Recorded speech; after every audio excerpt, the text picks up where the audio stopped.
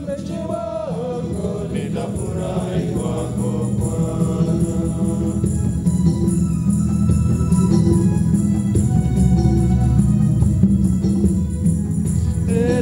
Nitajongea altari ya Bwana, Mungu wa raha ya roho yangu. Mimi mtumishi wako, nitafurahi kwako Bwana. Mimi ndimi mtumishi wako, nitafurahi kwako Bwana. Mimi ndimi mtumishi wako, nitafurahi kwako Bwana. Mimi ndimi mtumishi wako, nitafurahi kwako Bwana. In our Mass today, we pray for the following song.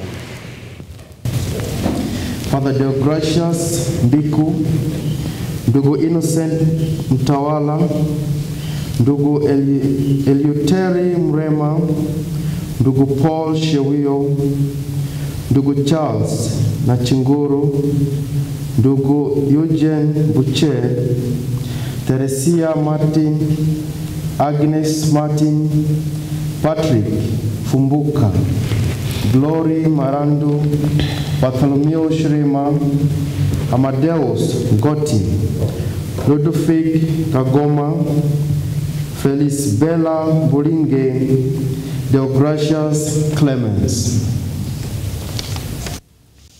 In the name of the Father, and of the Son, and of the Holy Spirit. Amen. The Lord be with you. And with your spirit. Brothers and sisters, as we seek to be conformed to Christ, like St. Charles Borromeo, let us acknowledge our sins and so prepare ourselves to celebrate the sacred mysteries.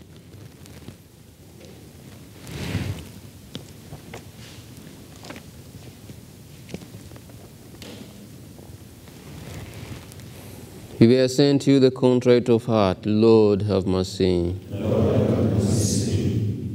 You came to call sinners. Christ, have mercy. Christ, have mercy. You are seated at the right hand of the Father to intercede for us. Lord, have mercy. Lord, have mercy. May Almighty God have mercy on us, forgive us our sins, and bring us to everlasting life. Amen. Let us pray.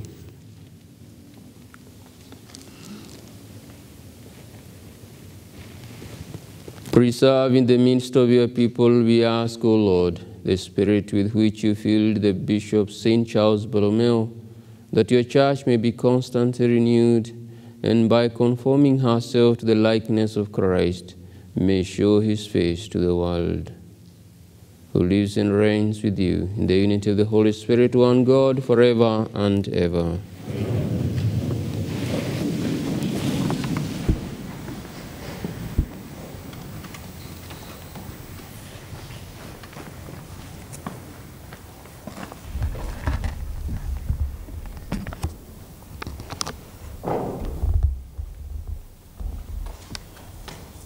A reading from the letter of St. Paul to the Romans. Brethren, none of us lives to himself, and none of us dies to himself. If we live to the Lord, and if we die to the Lord.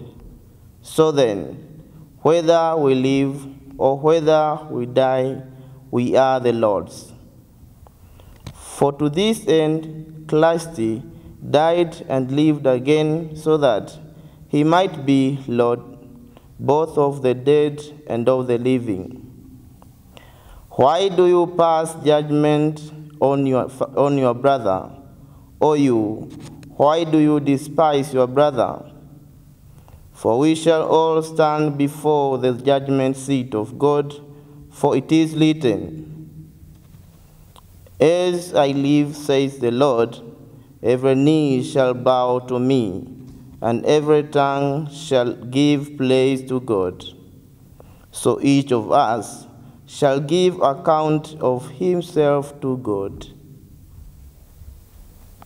The word of the Lord.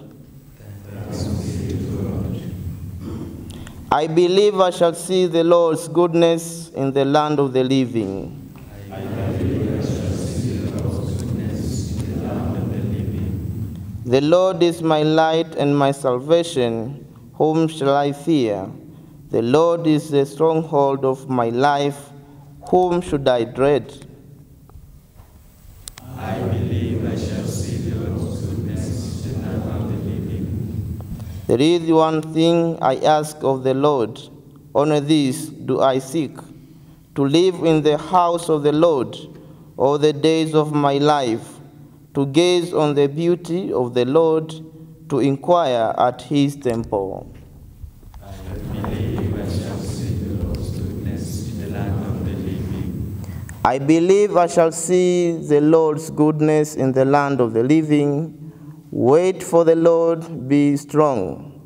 Be stout-hearted, and wait for the Lord.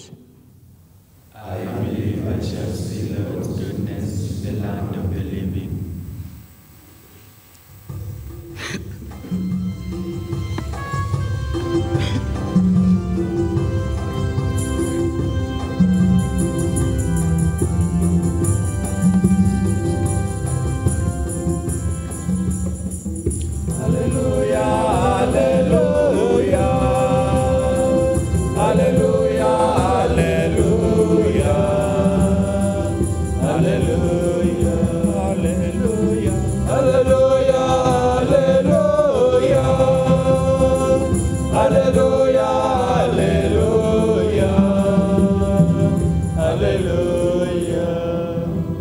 Come to me, all who labor and are heavy laden, and I will give you rest, says the Lord.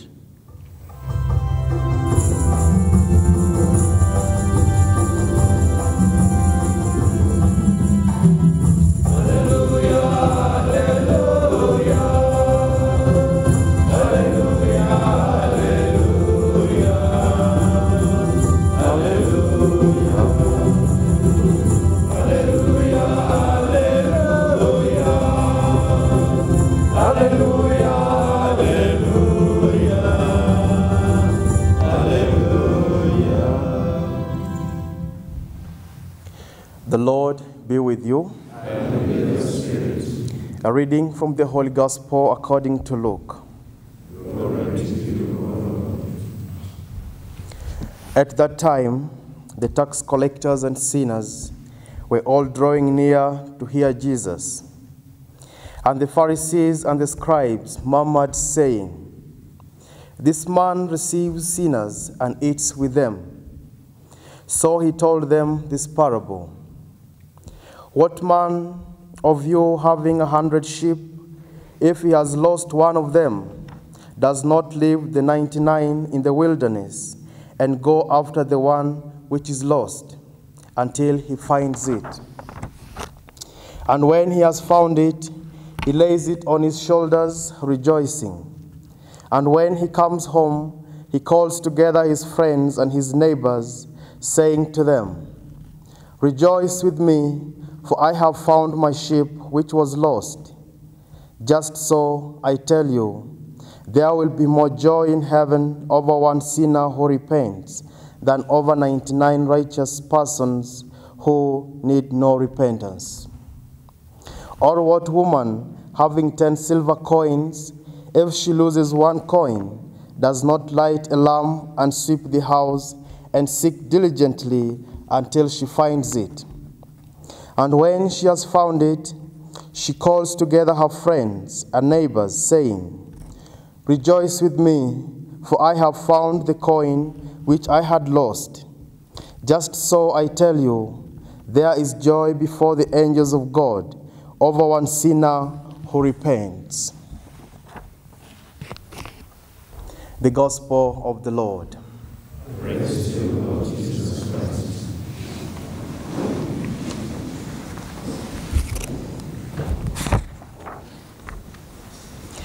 My dear brothers and sisters, today St. Paul reminds us of our duty as Christians. And our major duty as Christians is to keep our identity. As Christians, we are Christians because we believe and we follow the words and deeds of Christ. That is, we are identified with Christ. It's absurd today that we have self-made human beings or self-made Christians. They always shout out and cry, I am fighting for my own identity. I am fighting for my space. I want to do it myself. I want to do it my way, and therefore I do not need your help. My dear brothers and sisters, you are self-deceived. Our value as Christians is measured in our obedience to Christ, in our obedience to his words and deeds. Crying I all the time makes us go astray. And so, we identify ourselves with Christ. We do not do it our way, but we do it the way Christ does. We do not have our own identity. And that's why St. Paul says today, my dear brethren, none of us lives for himself, and none of us dies for himself. If we live for the Lord. And if we die for the Lord. This is what we are. We are just instruments to manifest the words and deeds of Christ. We are just like a pen in his own hand. Therefore, he uses us to write whatever he wants. If he wants to write an A and you write a B, this means we are going astray. Sometimes because of our woundedness, because of our weaknesses, or maybe because we are sick, we go astray and we lose our identity. Like the lost sheep, we need someone to come for us. We need someone to put us on his shoulders, to bring us back home in our community. For it is here that we find our identity as Capuchins. When we pray together, we eat together, we share all our things together, this is our identity. If we decide to get lost, like the lost coin, Father Michael will sweep everywhere, even under the beds, in order to find you. And if he finds you, he will call all of us to rejoice, because the lost coin has been found. My dear brothers and sisters, a family that prays together, a family that shares meals together, a family that shares the joys and sorrows together is a Christian family. And therefore we pray today that our faith may be strengthened and we do not lose our track. We do not lose our identity. Our focus is Christ. Let us bless the Lord.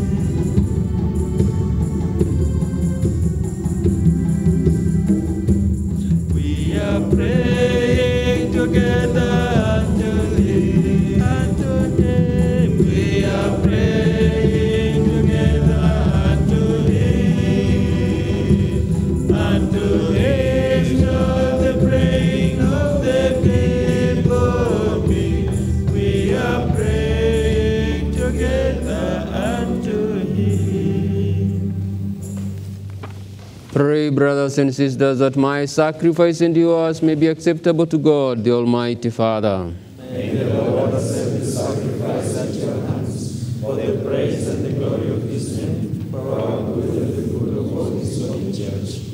Look, O Lord, upon the offering placed on your altar in commemoration of St. Charles Borromeo, and grant that by the power of the sacrifice, that as you made him an attentive pastor, outstanding in the merit of his virtues, so may you make us abound in good fruit by our works, through Christ our Lord. Amen. The Lord be with you. And with your spirit. Lift up your hearts. Lift them up to the Lord. Let us give thanks to the Lord our God. It is right and just.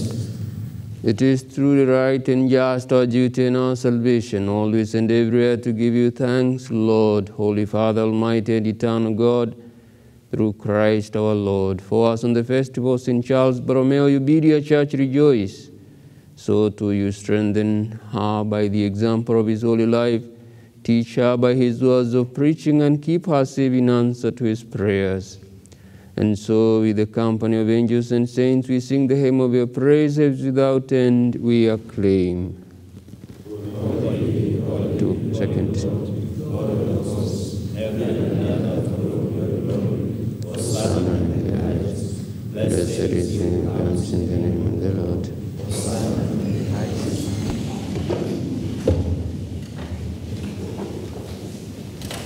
You are indeed holy, O Lord, the fount of all holiness. Make holy, therefore, these gifts, we pray, by setting down your Spirit upon them like the dewfall, so that they may become for us the body and blood of our Lord Jesus Christ. At the time he was betrayed and entered willingly into his passion, he took bread and, giving thanks, broke it and gave it to his disciples, saying, "Take this, all of you, and eat of it, for this is my body, which will be given up for you."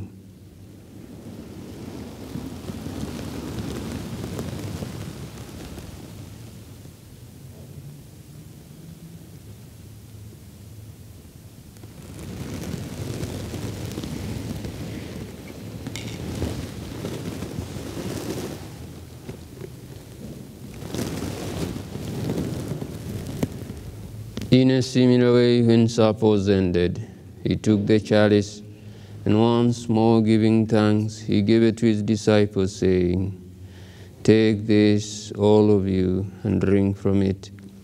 For this is the chalice of my blood, the blood of the new and eternal covenant, which will be poured out for you and for many, for the forgiveness of sins. Do this in memory of me."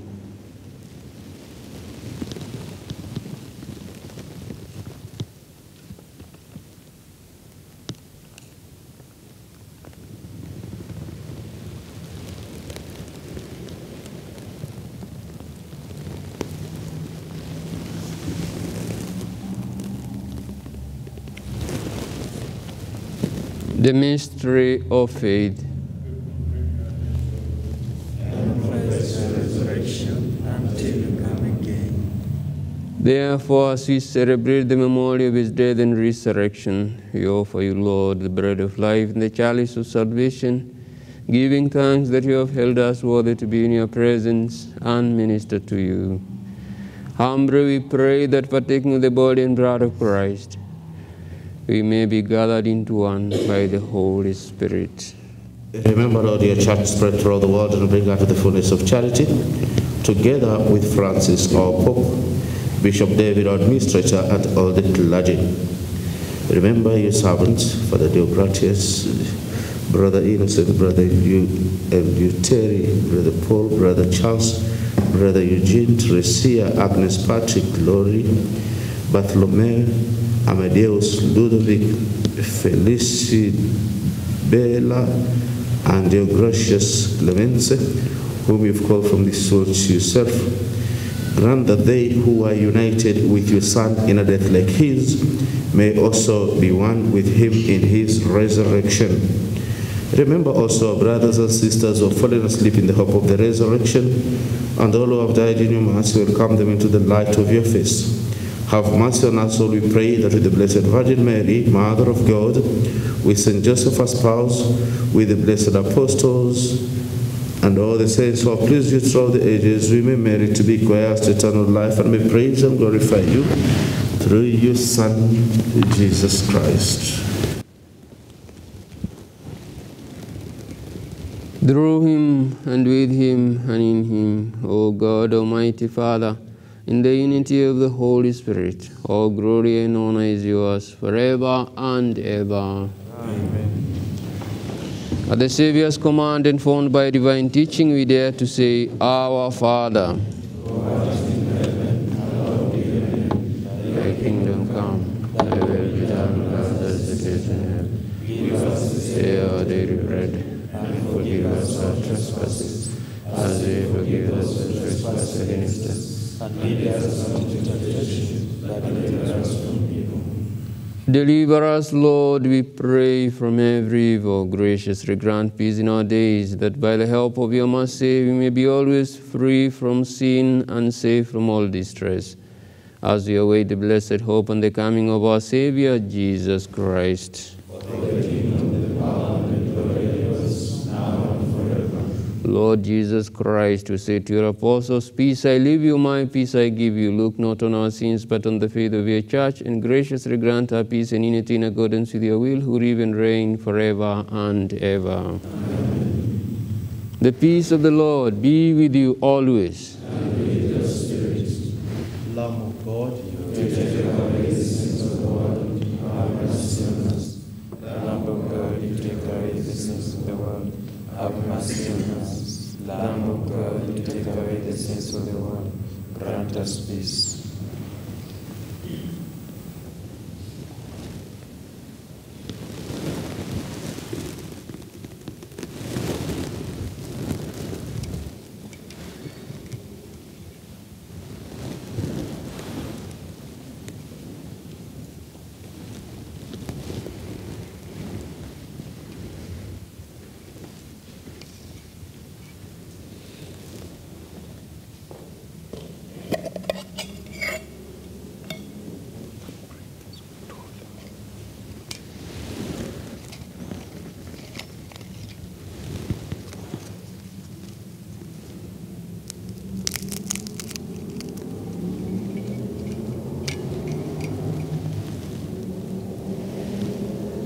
Behold the Lamb of God. Behold him who takes away the sins of the world. Blessed are those called to the supper of the Lamb. Lord, I am not worthy that you should enter under my roof, but only say a word, and my soul shall be healed.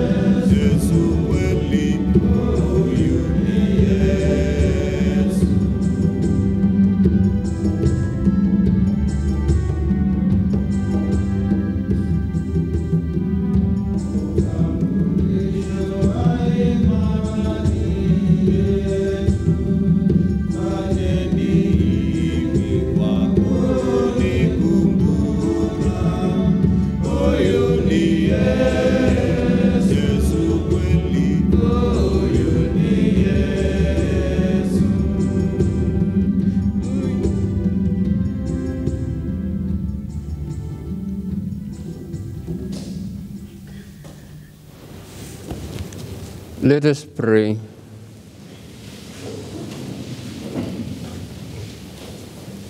May the sacred mysteries of which you have partaken, O Lord, we pray, give us that determination which made Saint Charles Borromeo faithful in ministry and fervent in charity, through Christ our Lord. Amen. The Lord be with you. And with your spirit. May Almighty God bless you, the Father, the Son, and the Holy Spirit. Amen. Let us go forth, the Mass is ended. Thanks be to God.